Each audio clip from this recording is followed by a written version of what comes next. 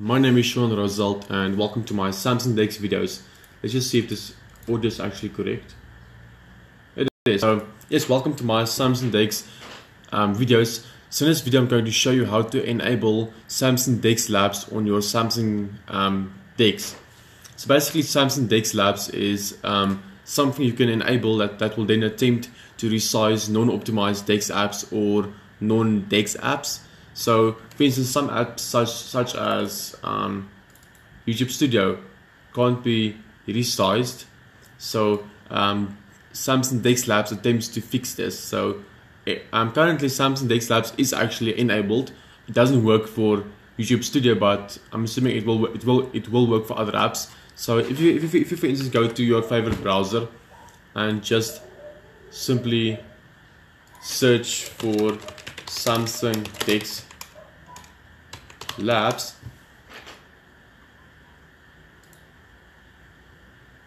click this link, then there will be an explanation of what Samsung DeX Labs is, and I actually want to read that to you. So here it is. It's this paragraph. Let's read it. So, oh come on, can't I just select this thing? No, just work. Okay. Use Samsung DeX Labs. While there is a large and growing number of apps which support the DeX platform, not all third-party apps natively do so.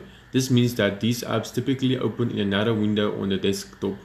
However, there is a way to get more apps to work like typical desktop windows by simply changing setting. Open settings on the desktop, then click on Samsung DeX. There you should see a toggle for Samsung DeX Labs. Clicking this will force all non-DeX apps to operate in full screen, and some will even be resizable.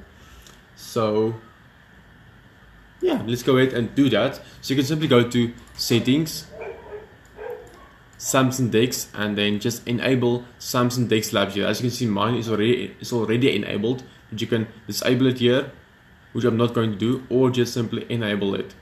And then I also have Samsung DeX developer mode enabled. So far DeX Labs hasn't really proven itself to me yet, but for those who want to enable it, that's the way to enable it, by just simply going to settings, Samsung DeX, and then you can enable it right there. I will of course mention in later videos if I do find the use for it, and if it actually does work for me. A bunch of people actually did tell me that this works for them, and that they have a bunch of more apps that actually now works on their Samsung DeX. So far I've only tested 3 apps that did not work previously, and it still does not work even with DeX Lab enabled. I will of course test more, but so far I don't have anything more than that. So yes guys, that's basically it for this video. I just simply wanted to show you how to enable Samsung DeX Labs and hopefully help you to have more apps that work on Samsung DeX on your phone. So yeah, that's basically it. So I will see you guys in the next video, and if you have any questions about Samsung DeX, or if you would like me to do any videos, then you can ask and tell me in the comments section, and I will check that out. And yeah, so bye bye.